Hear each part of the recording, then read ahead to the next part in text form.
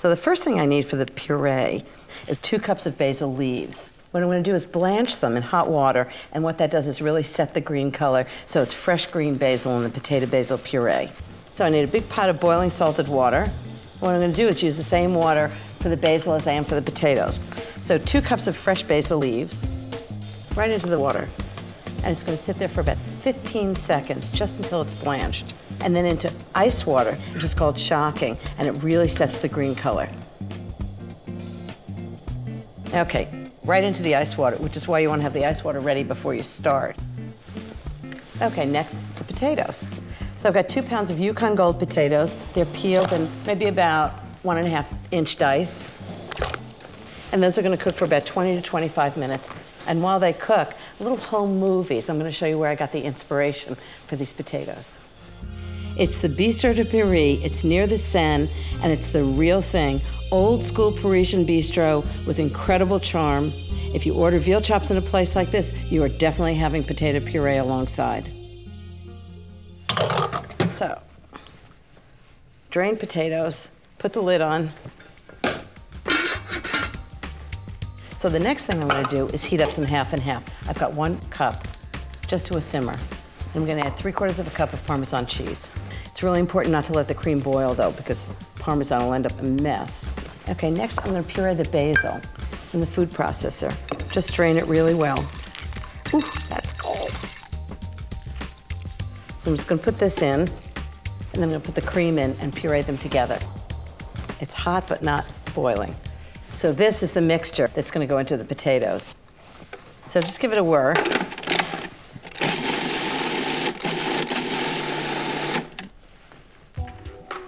So now I'm going to show you how I make mashed potatoes, actually in the pot. And I'm just going to break them up a little bit and then turn it on. And it makes the most fabulous mashed potatoes. Light and fluffy. Okay, so these are perfectly broken up. So just very slowly add enough basil cream so the mashed potatoes are the right texture. I always save a little bit for later, just in case they get too thick.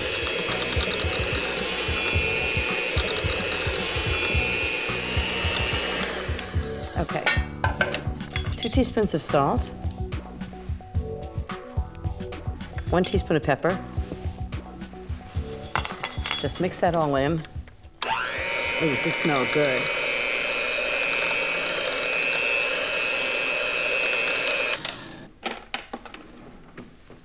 It's a tough job I have.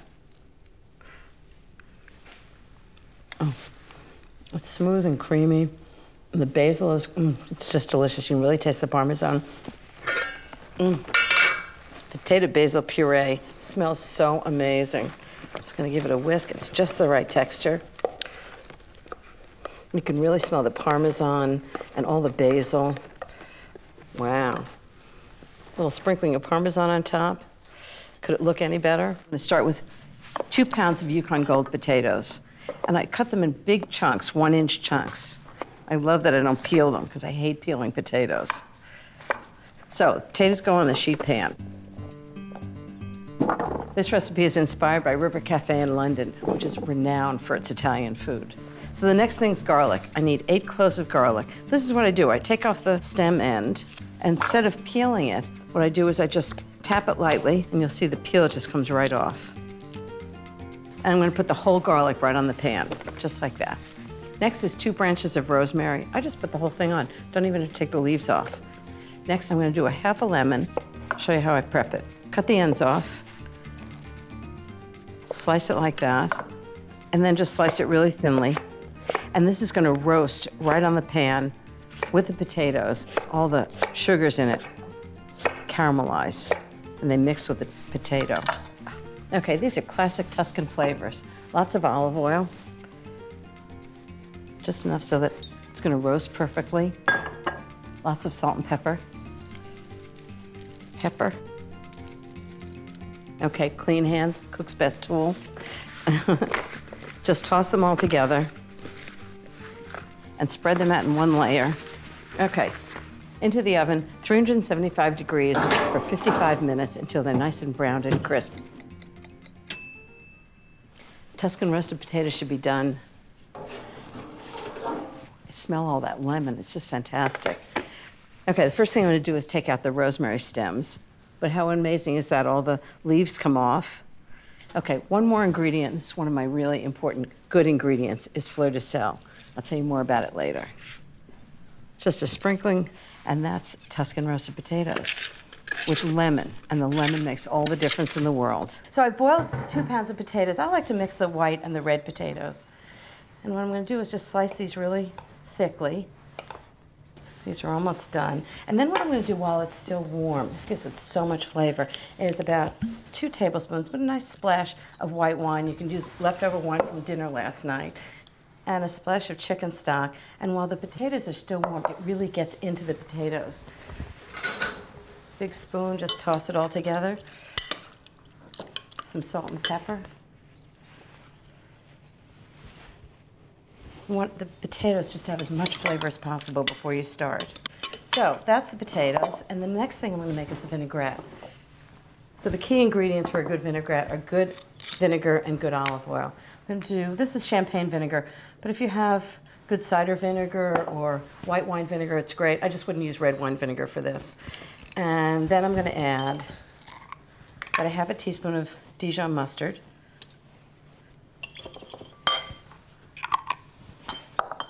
And salt and pepper.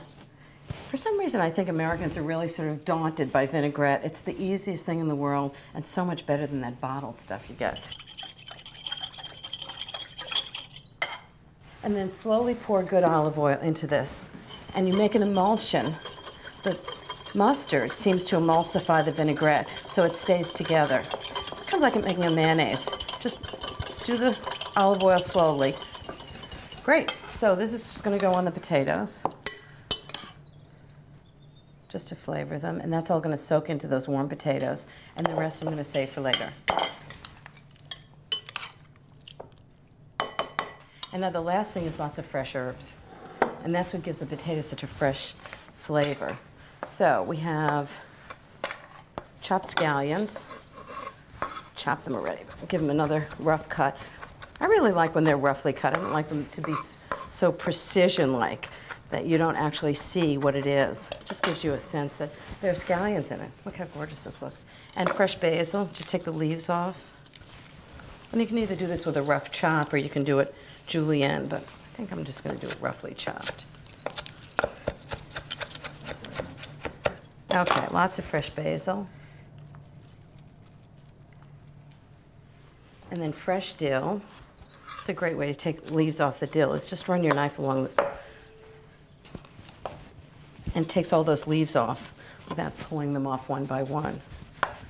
And then the longer this soaks in the fridge and the longer it sits, the better it tastes. So, potatoes are really tender, but they're still firm enough so they have flavor. You could use a little more salt.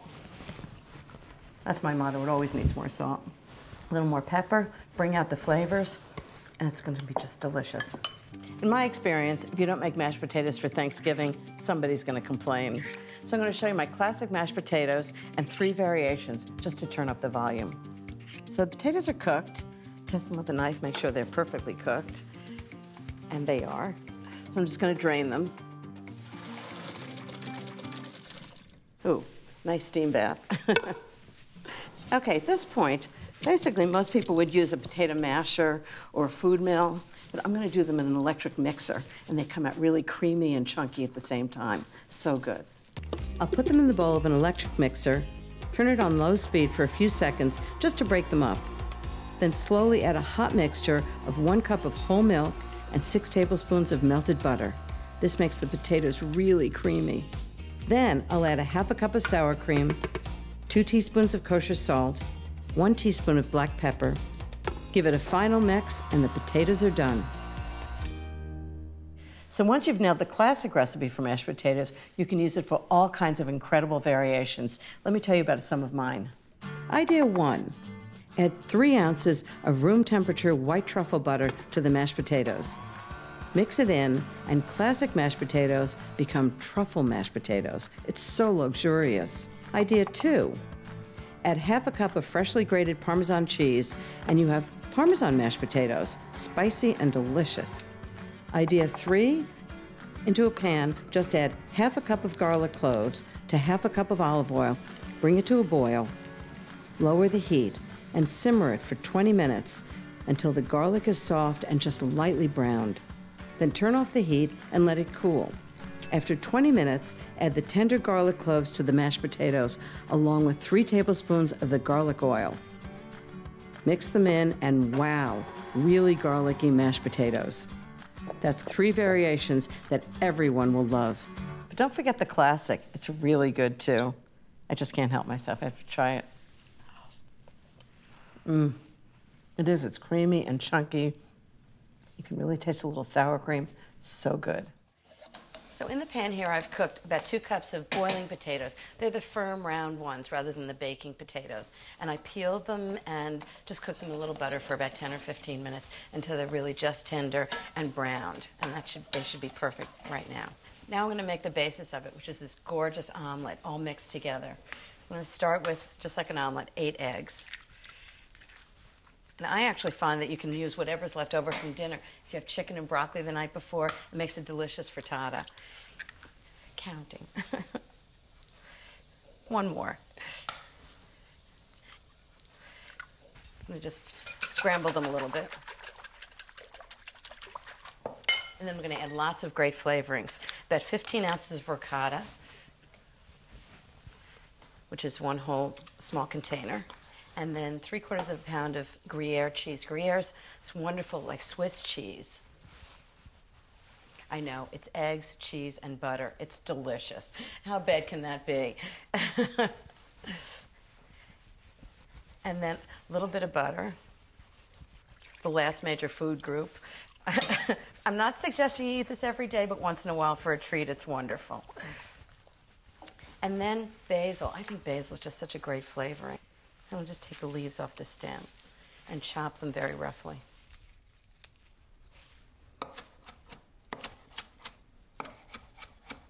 I love the smell of fresh basil. And then the last 2 ingredients are 1/3 cup of flour to give it a little substance and 3/4 teaspoon of baking powder to make it rise. So I'm going to stir this all together. Make sure it's nicely blended. Cheeses and the basil and eggs. And that's it. I'm just going to pour this right over the potato.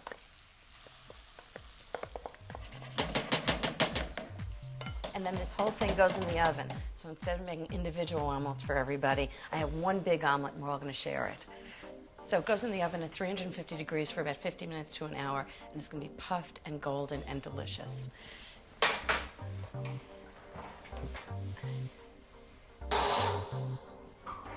how gorgeous is that? Whew. And just in case you're all still hungry, I have a potato basil frittata. What's in this, Ina? It's potatoes and basil Still and Gruyere and ricotta, and it's Beautiful. Devon. Ricotta? There are a lot of voices coming from over here. Idea. It's hot, hot, hot. Oh, fantastic. Are there leeks in it? Thank you. I think that one's. So first I'm just going to test them and make sure they're really done. And I just use a cake tester, a skewer. Okay, no resistance, exactly right. I'm going to drain them. I'll show you what I do. I have a little secret about this. So this is 2 pounds of Yukon Gold potatoes. I boil these for about 15 to 30 minutes, depending on the size of the potatoes. And what I'm going to do is I drain them and then take a nice clean kitchen towel, got to be clean, and put it right over the top and just let them steam for about 10 minutes. And the steam gets in the potatoes and they end up perfectly cooked. So in the meantime, I'm going to make the dressing. Most potato salads are so boring. They're like potatoes and mayonnaise with maybe a little salt if you're lucky. I just think they can be really flavorful. I add lots of fresh herbs like tarragon and dill. I start with 1 cup of mayonnaise. You don't have to make your own. 2 tablespoons of lemon juice. I like a little bit of acid in things like this. It just gives it an edge that really gives it lots of flavor. This is a small lemon, so it should be perfect. 2 tablespoons of tarragon vinegar. If you don't have tarragon vinegar, any good white wine vinegar is fine. don't go out and buy a whole bottle of tarragon vinegar for 2 tablespoons. 2 teaspoons of salt. Remember, this is the dressing, and potatoes are fairly bland, so you want them to have lots of flavor. 1 teaspoon of pepper, and just give it a whisk together. And then I'm gonna add tarragon, fresh dill, red onion, scallions. It's gonna have really good flavor. So these potatoes are just cool enough to handle. I actually love to put the dressing on a potato salad while the potatoes are still warm because it really absorbs better. 2 pounds of potatoes. All done. Okay, into a bowl. And remember, you want to do this while they're still a little bit warm. This isn't the time to go answer the phone. Okay, enough dressing just to moisten it. Give it a big stir. And see, when you toss it, it breaks up a little bit. So you don't want to make them too small to start with. Okay, next, 3 tablespoons of chopped scallions, just right into the salad. 3 tablespoons of minced onions. And then some fresh herbs to give it a really fresh flavor. So I'm going to use dill and tarragon, 2 tablespoons of each one. Just give the dill a nice rough chop. I love the smell of it. Okay, 2 tablespoons of fresh tarragon. And then I'm going to put the rest of the dressing in. I think it really needs it. It's kind of my habit to put half the dressing in and then half later when I'm done. You just never know how much it's going to absorb, and I hate when it's just soggy. So give it a nice stir. The nice thing about this potato salad is it has to sit for about 30 minutes. All the flavors meld together. They get into the potatoes. I make a special breakfast for Jeffrey. It's potato latkes with applesauce. Something from my childhood. My mother used to make them when I was little. Basically 2 baking potatoes that I've peeled. And I'm just grating them in a box grater. You can actually do it in a food processor on the grating disc, but for 2 potatoes, it's not worth making a mess. You don't want to do this too long in advance because the potatoes have turned brown. Not pretty. The big thing here is keep your fingers out of the grater. Okay, so that's 2 potatoes. So I take a clean kitchen towel and just put the potatoes right inside and just roll the kitchen towel around it and then just squeeze it right over the sink. So you get as much liquid out of it as you can possibly get. This is actually why baking potatoes are good for this. Any other potato has much more moisture in it. Baking potatoes tend to be a little dry. Okay, fantastic. Right into the bowl. Okay, next I need 1 egg.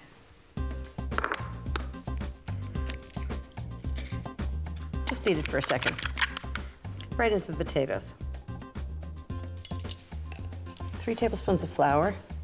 So it's really like making pancakes, but it has potato in it. Okay, 1 1/4 teaspoons of salt, and 1/4 teaspoon of pepper, and just give it a big stir.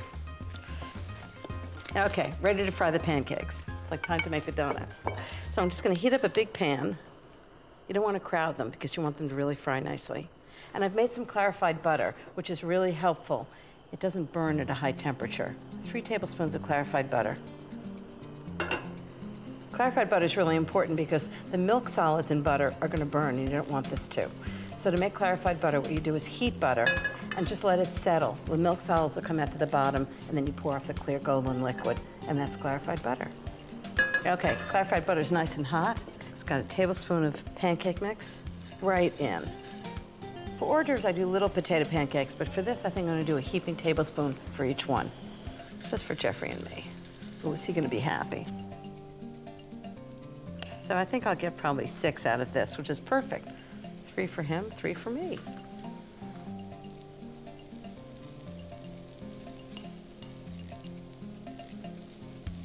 So I'm just gonna let them brown on one side for a few minutes, and then I'm gonna flip them over. Do these smell good? There's something wonderful about those crisp potato pancakes and that sort of creamy applesauce. Such a great combination. I think they smell like they're just about ready to, wait till you see this. Perfect. Absolutely perfect potato pancakes. Just check each one before you turn it over. Make sure it's just perfectly golden brown on the underside. Hi, babe. Hey, what you got? I'm making breakfast for us. You're making breakfast for me? Yeah. What do you I know, it rarely What are you happens. making? What are you making? How about potato pancakes and applesauce? What a great combination. A very old-fashioned Eastern European Jewish. I'll tell you what. And you and I. And that's us. Old-fashioned Eastern European Jews. Ooh, that is really, And I think breakfast is served. really good. Wow. Well, I hope you like them. Skillet roasted chicken and potatoes is the perfect comforting weeknight dinner. So what I did was I marinated chicken thighs in buttermilk, and what that does is really tenderize it for like 8 to 12 hours. Not more than that, otherwise it gets too tender. I'm just gonna take these chicken thighs and put it in a skillet, a little oil in the bottom, and just let the marinade drain off. These are bone-in, skin-on chicken thighs. Okay, this is the last one, right in there. You want space between them so they roast really evenly. So I'm gonna start with 2 tablespoons of mustard and just a splash of white wine. I'm using Chablis, but whatever you have in the fridge. Just mix them together. This really has great layers of flavor because the mustard and wine, and then I'm gonna add thyme. And you can just see it when it all bakes together. It's just fabulous. So this dish has chicken and potatoes together. I'm gonna cook the chicken first and then put the potatoes in. So you have a whole dinner. And this is just one skillet, no side dishes. When I started trying to make things in one dish instead of having lots of dishes as usual, I thought this was just fantastic because it might have taken a few minutes to make dinner, but cleanup was like such an easy thing to do. Okay. And then I'm going to sprinkle it with fresh thyme leaves. Next is a little sprinkle of paprika. Just gives a little smoky flavor to it. And then salt and pepper.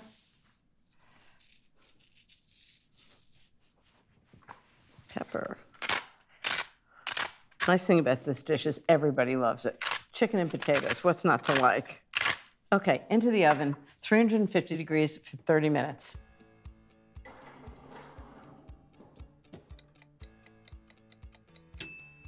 So the first part of the chicken is done. Oh, this looks delicious, just as it is, but I'm gonna make it even better. It smells fabulous. See how the chicken and the paprika and the thyme all make it have so much flavor. So I'm just gonna take the chicken out. I'll show you what I'm doing. This is the key to one-pot cooking. It has several stages. So I've got 2 large Yukon Gold potatoes, and they're actually unpeeled, which is even better. I'm just gonna put them right into the chicken juices and the flavors, the mustard and wine, everything that's in the bottom of this pan. Just slice them about 1/4 half-inch thick. And then I'm gonna flavor them. Can't have potatoes without garlic, so I've got a tablespoon of garlic, just goes on top of that. Salt and pepper. This is just a great weeknight meal. It's so easy to do. You do the first stage, have yourself a glass of wine, do the second stage, and dinner's ready. I'm just gonna toss the potatoes in the juices so they really get into the flavor of the potatoes. All those chicken juices and mustard and wine. Sounds good, doesn't it? Okay, now I'm just gonna put the chicken right back on. And then it goes back in the oven and finishes cooking. So you've got everything together in one dish. You don't even need a side dish. Just want to get all the juices. Okay, I'm gonna get this back into the oven. I'm gonna tell you what happens next. I'll put the skillet into a 350-degree oven for 30 minutes. When the time's up, I'll take it out, raise the oven temperature to 425, transfer the chicken to a plate,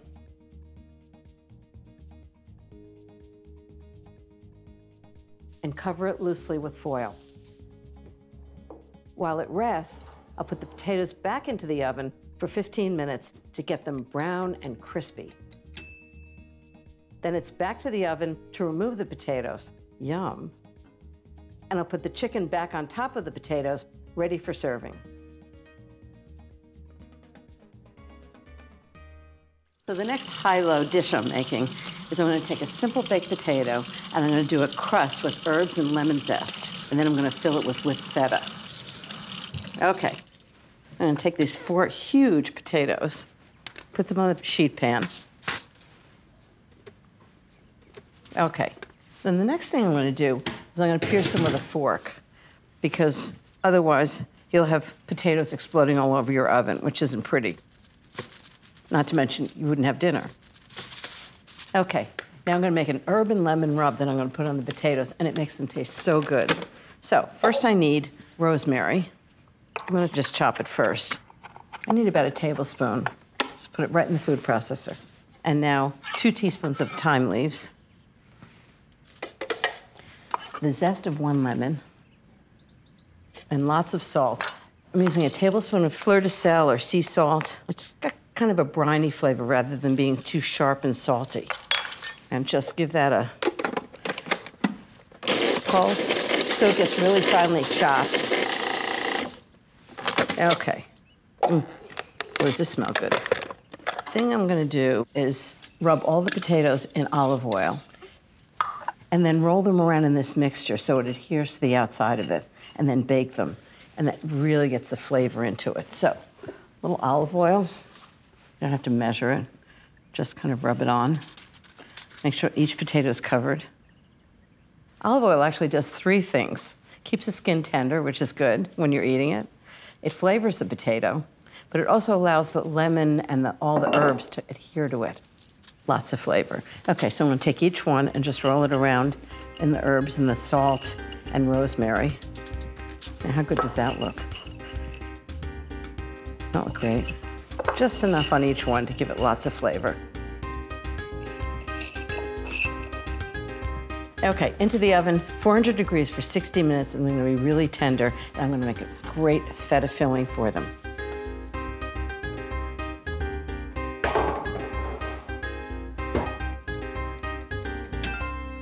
So the potatoes are almost done. I'm gonna make some whipped feta. I'm gonna slit the potatoes and pile it inside.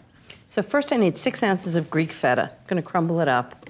You can use French feta, which is a little milder, but I kind of like the tanginess of Greek feta. I've got 2 tablespoons of freshly squeezed lemon juice, 1/3 of a cup of olive oil,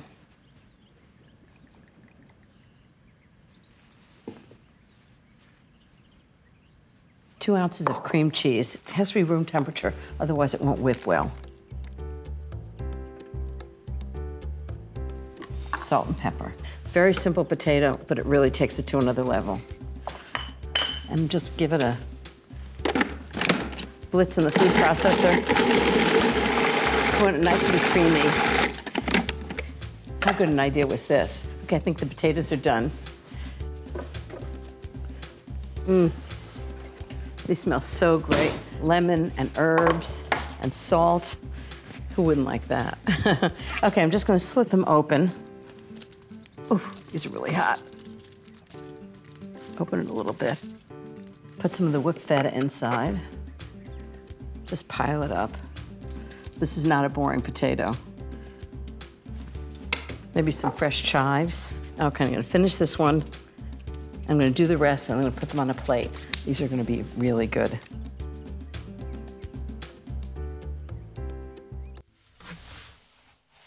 These are the easiest potatoes in the world.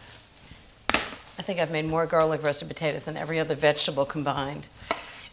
I start with red potatoes, but you can really use any kind of thin-skinned potato, maybe about 2 pounds. If they're big potatoes, I'll cut them in quarters. If they're small potatoes, I'll cut them in half. Okay, a little olive oil, just drizzle it on. Coarse salt, I use kosher salt, but you can use sea salt or any kind of salt you have around. Lots of fresh pepper, give it a little spice. Now the secret to my potatoes. Really good garlic. I always try and find garlic that's very firm like this. It doesn't have a big sprout on it. You don't want to plant in your potatoes. You want a really good garlic. Peel 6 cloves of garlic. There's a lot of garlic in this meal, but when you cook garlic for a long time, it becomes really sweet. So it's not going to be too garlicky a meal. Now the easiest way I find to chop garlic is just to leave the tip of the blade on the board and run the knife back and forth and really let the blade do the work. Okay. Go. Lots of garlic. Oh, it smells so good. I'm going to use my hands to mix up the olive oil. Salt I've already put on it, the pepper. Okay, into the oven. 400 degrees for about 30 minutes. Oh, these are the garlic roasted potatoes, and they are seriously garlic. They're all crisp on the outside and delicious inside.